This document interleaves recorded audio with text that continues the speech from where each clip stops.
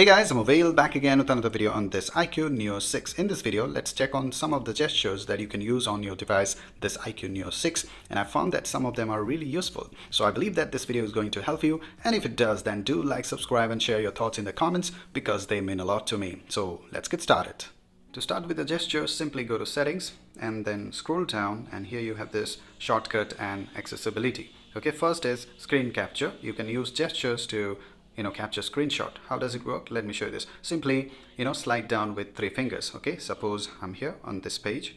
Okay, now this is the page. Now if I want to take the screenshot, what I have to do is simply slide down with 3 fingers and it's done.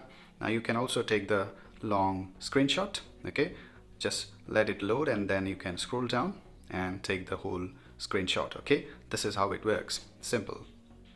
Next is Smart Split. Simply turn this on from here, enable screen split, turn this on, and then what you have to do, again use 3 fingers. Suppose I'm on this WhatsApp app, simply swipe up like this. Okay, and now it is in split mode. Suppose if I want to use YouTube now, you can see that it works in split mode. But yes, it can be done only if the particular app supports split screen. Okay, if you want to go to full screen, simply slide it down like this. Simple. Next is Smart Motion. If you tap here, you will get these 2 options. Smart Screen On Off. This is a very common one. You get this on most of the devices nowadays. Simply double tap to lock and double tap to turn this on. Yeah, that's it. Now if you go again, there you will see this shortcut, then Smart Motion. Okay, Smart Wake. Now here you will get so many options. First one is swipe up to unlock. Suppose this is locked now, and if I swipe up like this, okay, it will be turned on. Okay, like this, unlocked. Next is swipe down to take a photo. Okay, it will launch the camera app. Suppose it is locked now, swipe down like this and it will open the camera app. Yeah, so this is also quite handy if you're in need. Yeah, then if you go to settings, again shortcut, then Smart Motion, Smart Wake. Now these things will only work when the screen is locked. Next is draw M to play music. Suppose this music is on. Okay, let me show this. Now it is off. Yeah, now if I draw M here, it will start the music. Okay, then if you do this horizontally, it will change the track like this. Yeah, so this can be also handy if you listen to music a lot. Yeah, when the screen is locked, it can be used. Okay, settings again, then shortcuts, Smart Motions, Smart Wake. Then we have draw W to launch WhatsApp. Simply do this. Okay, and it will launch the WhatsApp. But make sure that you have enabled this Face ID. Okay, only then it will work seamlessly. Next is, let me show this, shortcuts, then Smart Motion, Smart Wake.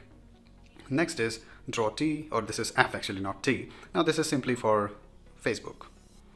Yeah, that's it.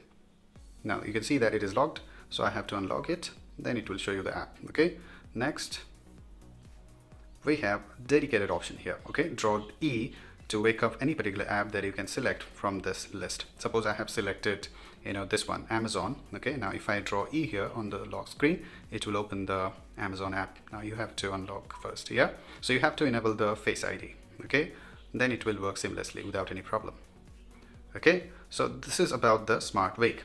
Next, you can turn on the flashlight if you are on the home screen, yeah, by shaking the device. If you turn this on, this option, simply go to home screen now. Okay, if I shake it, it will turn on the flashlight. But the drawback is that if you shake it again, it doesn't turn this off. Okay, so this is actually of no use according to me. Next is quick actions.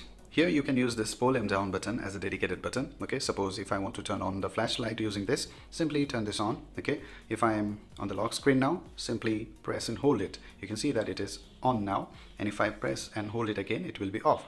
Now it is actually good. Yeah, now you can record voice recording, then open camera, open Facebook, or you can assign any other app as well. Yeah, the one that you use frequently. So finally, let's talk about the last gesture, which is one-handed mode. This one is a bit different on this one. If you turn this on, what do you have to do? Simply slide inward and then outward from the edge of your screen here, like this. Okay, now you can see that this small window is there. Okay, the screen.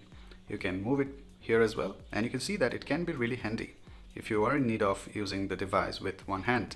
Even the other gesture navigation is also working without any problem. Okay, so I think that this can be really handy. So guys, that's it in this video, and you let me know guys that which gesture you actually use on your device. Yeah, quite frequently. I found that this music gesture is actually quite handy for me, okay, because this is something that I do a lot. I listen to music a lot, yeah, so this is actually practically, useful for me. Now you let me know which one is your favorite and whether you actually use gestures or not. Okay, let me know in the comments, and if you end up liking my videos, then do hit the subscribe button, like and share, and share your thoughts in the comments as well. So till the next video guys, cheers.